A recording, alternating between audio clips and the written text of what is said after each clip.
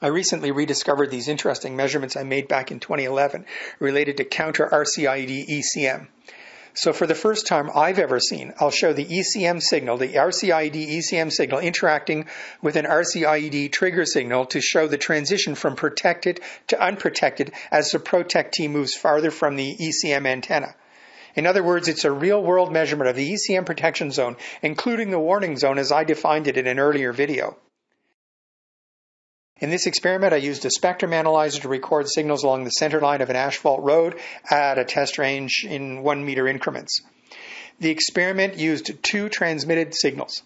The first was an ECM signal represented by several discrete frequencies. The transmitted antenna was on the road center line and it didn't move. The second signal was represented the IED trigger signal. It was a single frequency carrier transmitted by an antenna on a wooden tower 160 meters off from the road center line, off to the side. It didn't move also. The trigger signal was offset in frequency from the ECM signal, so they could both be measured simultaneously. Now, I'm not trying to jam anything here. I just want to see the real-world signal levels for the ECM and the IED trigger signal as a function of range down the jammer, measured at the same time at the same receive antenna. So I connected a spectrum analyzer wirelessly to a laptop and recorded about 20 seconds of spectra down the length of the asphalt test range, 1 meter to 120 meters, relative to the ECM transmit antenna in 1 meter increments. I then used custom software to present a graph of power versus range, measured power versus range, where the power at each range is a looping playback of the spectrum recorded at each range. The idea is to display an overlay of the recording ECM signal and the recorded trigger signal at each point on the test range.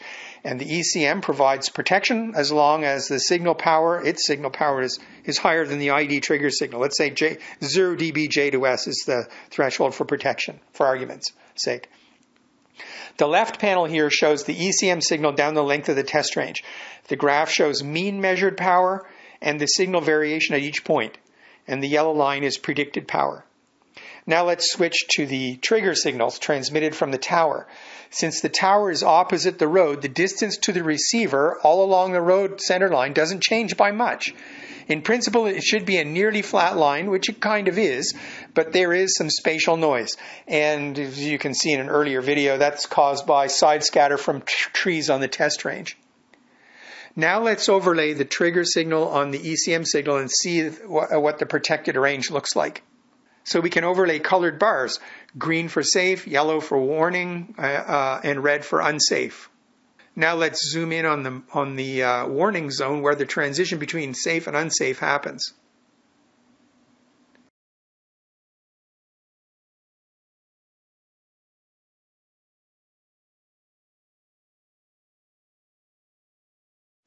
It's interesting that if the measurements had gone farther, let's say to 200 meters instead of 120 meters, eventually the ECM may become effective again.